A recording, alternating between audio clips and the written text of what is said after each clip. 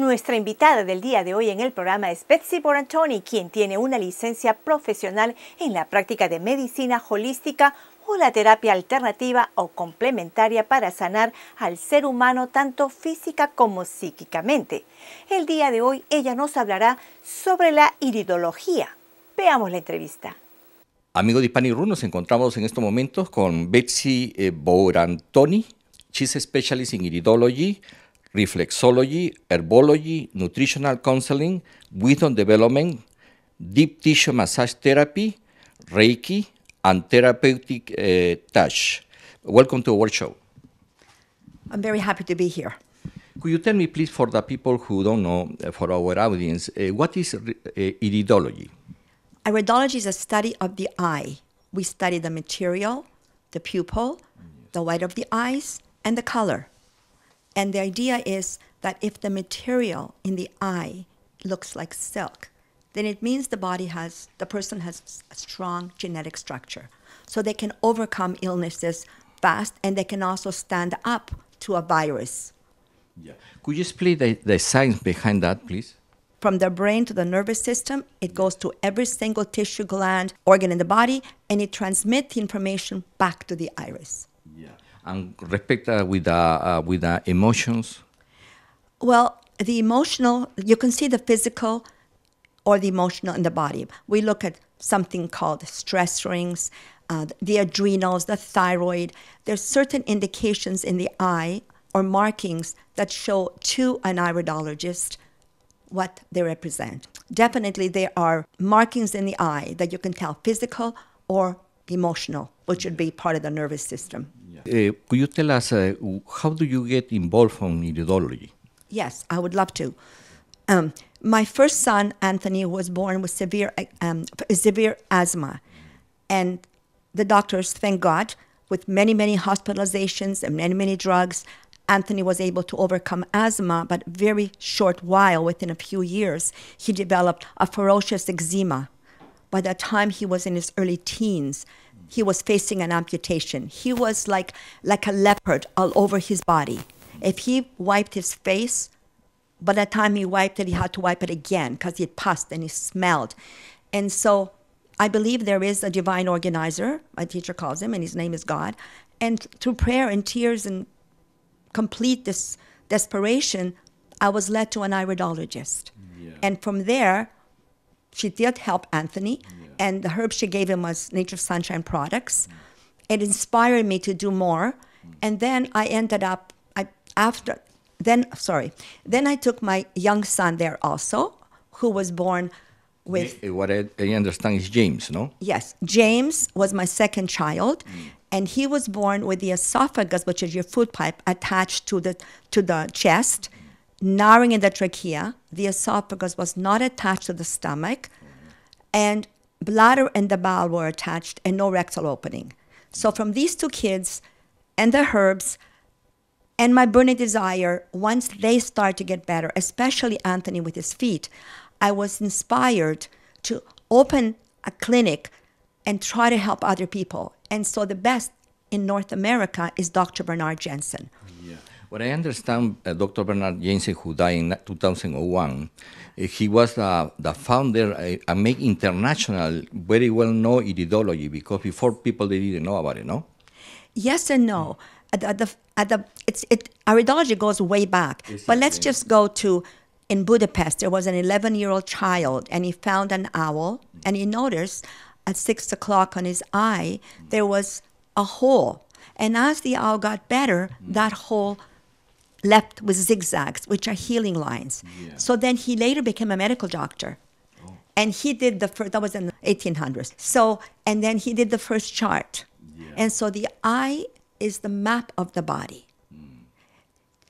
Exactly, and it's a clock, and it's the map of the body. The right eye is connected to the right side of the body, and it is inherited over 4 generations by the father. The left eye is connected to the left side of the body, and it's inherited 4 generations of the mother. In fact, there was a time when Dr. Bernard Jensen was called in the hospital years ago, of course, maybe 40 years ago, and they asked him, can you please help us? Because there was a mixture with the mother's babies. There was no genetic testing then and all that. So he said, "Madam, here's your baby, here's your baby." He did it according to the genetics and the eye. So I make a statement. Iridology is simple but precise. Yeah. What I understand with your company, you have almost 33 years practicing this kind of a science.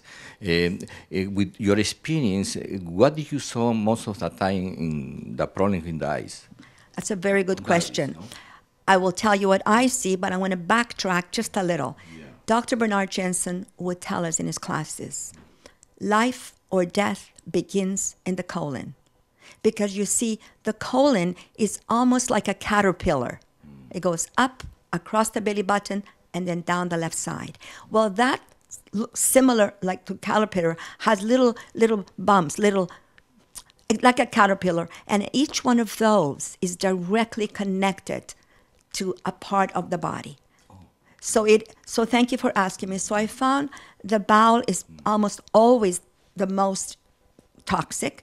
From there, the blood is going to carry the toxicity to every single cell in the body. So once we take care of the bowel, very common would be adrenals or thyroid. Yeah.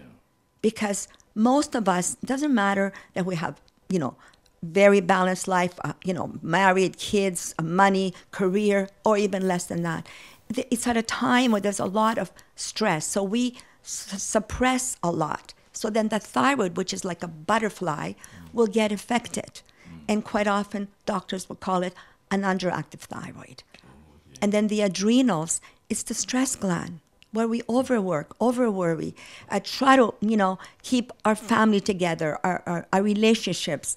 So adrenals, thyroid, nervous system, but the key, the root, is always the colon. Yeah.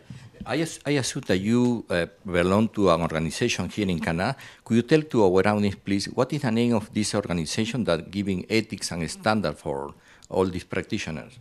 Well, I am with the Reiki Association. Yeah. There's many associations. We used to have our own Iridology Association. Yeah.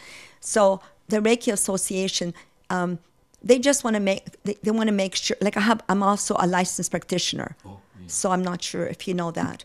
And so being licensed, it allows me a lot more flexibility. Yeah. So in our office, we do an array things of different therapies. Yeah. And of course, if anybody in our work had a client that said, I got sick with the herb, or really any kind of, nobody's protected unless they have MD, medical doctor.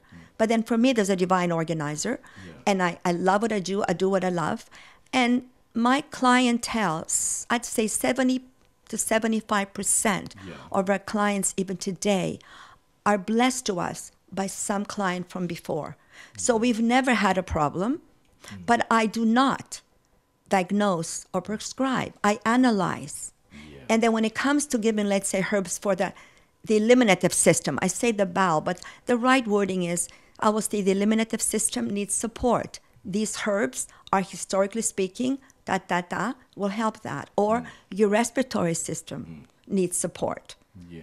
And so I do my best, and we don't name diseases like asthma, eczema, diabetes. So I might look at the pancreas, for example, and see a weakness, or the adrenals, and I will say, have you been diagnosed with diabetes? Have you been diagnosed with low blood sugar? Okay, we'll go now to our cut for commercial, and in our next segment, we will talk about how is a complete session with one patient. Okay? That's a very, very good idea. Okay. Thank you. You're welcome.